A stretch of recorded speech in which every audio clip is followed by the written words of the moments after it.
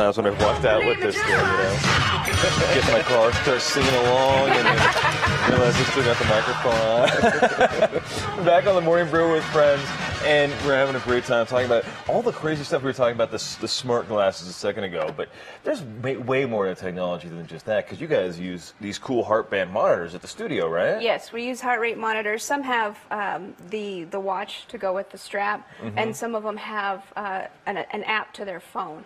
And so it's really great because we have everyone training at their specific heart rate. So you know if somebody's at 120 beats per minute, they should stay there, and or they should go up. Or they should if go they're up. At 120 isn't enough? No. What? Some of these guys we need to get them up to 140s, 160s, depending on their age and their exercise levels. So we'll do that, and then they stop at a certain point. So usually within 85% of their max heart rate to 74% of their max heart rate. What is a max heart rate? What would that even be? 200, 400? I'm not an exercise. I'm a solid guy. I'm not an exercise guy. There's a simple method, the Carbonin method. It's 220 minus your age, and then that would be your max heart rate. There's other ways to determine that, but so mine is about 208.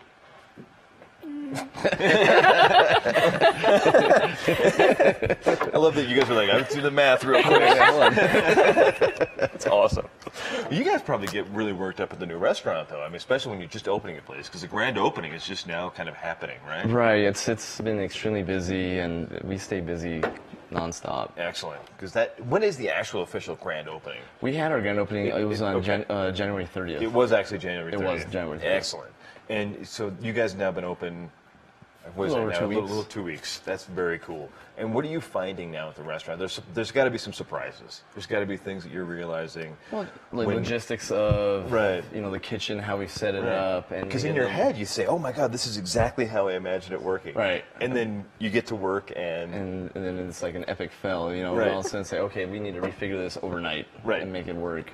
Right. Was there a lot of that when you launched into the business? No. I mean, I had 3 trained chefs, all from Le Cordon Bleu, including myself.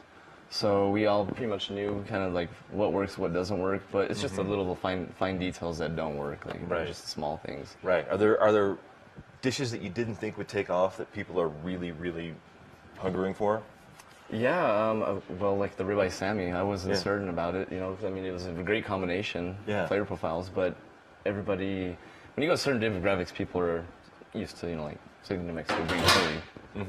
And so it was very interesting when I made chimichurri, which is an Argentine. Absolutely. It's got the similar profile. Right, with Gouda cheese, and so people are a little skeptical about it, but now people love it. Oh, very Sounds delicious. Right? Yeah, it is. It's totally delicious. In Bernalillo County, remind us of when the backyard gardening series starts. It's going to be starting in March, so just a couple weeks. We're going to be doing the 2nd and 4th weekend, Saturday of March. It'll be 9 to 12 o'clock at the Gutierrez Hubble House in the South Valley. Well, that's the new spot. Well, kind of new. I mean, the county's owned it for a minute now, but it was remodeled not too long ago. It's a beautiful place. Yeah, it's a historic property that dates back to the 1860s. It's along the old trading route, the Camino Real, and it's absolutely beautiful. And so we didn't, what we did, it's been around for a long time. We opened it up in 2008, but we recently put in an exhibit, so you can go to different rooms now, and they have period piece furnishings, interpretive signs, and a whole new Ramada area. It's really, really pretty. Very cool. We can find more of that at burnco.gov. That's right. And then you can find more of us, The Morning Brew with Friends, on social media. You can find us on YouTube, just / Morning Brew. And the Facebook, you can find us at Morning Brew Show. And then, of course, we're on Twitter at My Morning Brew. Just tweet us. Find us on Twitter. We love it. We love connecting with all of our Twitter followers. And we also love it when you check out our brand new website, themorningbrew.tv. You can see wonderful pictures of me. And there's also clips to everything and links to other shows. It's a great, fun website. Check it out. And then for Finally Fit, you guys have... Finally Fit, we have...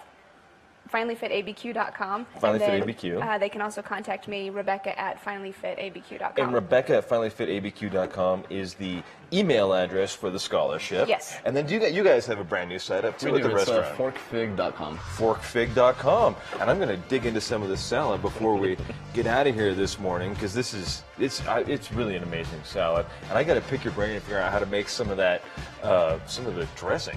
Sure. I'll get some dressing recipes. And maybe we'll share those next week on the Morning Brew with Friends.